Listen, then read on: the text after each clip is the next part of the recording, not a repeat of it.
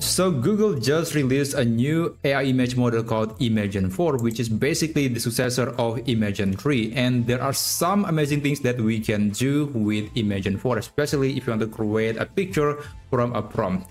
So Imagen 4 has many capabilities, like it can create a native 2K resolution, which is pretty amazing because that capability was only exists in platforms like Gemini CapCut, where you can create a 2K image via the Seedream 3.0 image model. But now we can create a high fidelity picture using Imagen 4.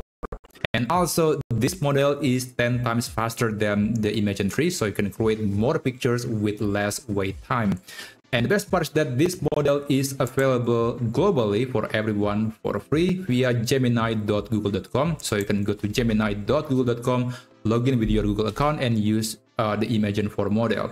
But you can also use the mobile version. You can download the mobile app of Gemini, and when you're trying to create a picture, it will automatically use the Imagen 4 model. So here, I'll try to create this picture that I just created on Gemini CapCut via the Seedream 3.0. I'll try to recreate this picture, and I'm going to be using this prompt. And after that, let's go back to Gemini.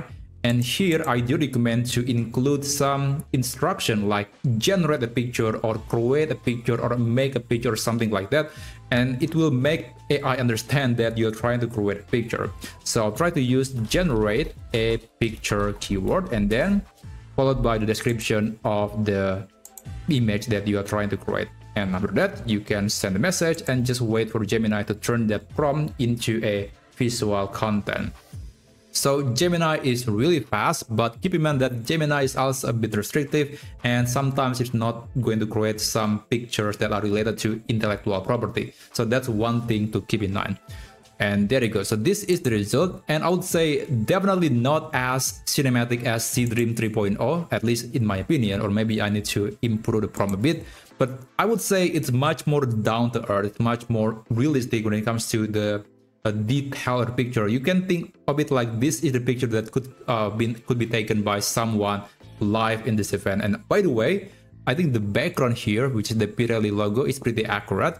Now, if you download this picture, you will see that it will have the 2K resolution, which is something that Imagen 3 cannot do. So this picture has been created by Imagen 4, even though there is no label or anything other than this AI label.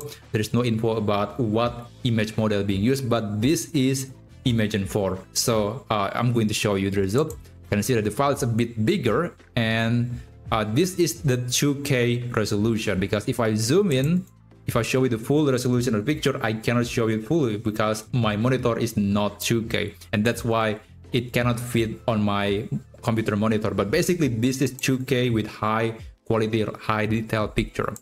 So yeah, I guess you can use it. You can create multiple images. There is no exact limit on how many images you can create using Imagen 4 on Gemini, but usually maybe about 10 to 20 images per day. So that's basically how you can create a picture using Imagen 4 AI model on the Gemini AI. So if you find this video to be useful, then feel free to subscribe to this channel, and I'm planning to make more videos about Gemini AI, and there are so many things that you can do with Imagen 4 and Gemini AI in general. So be sure to subscribe. Anyway, I really appreciate that you're watching this video, and I'll see you on my next video. Have a great day.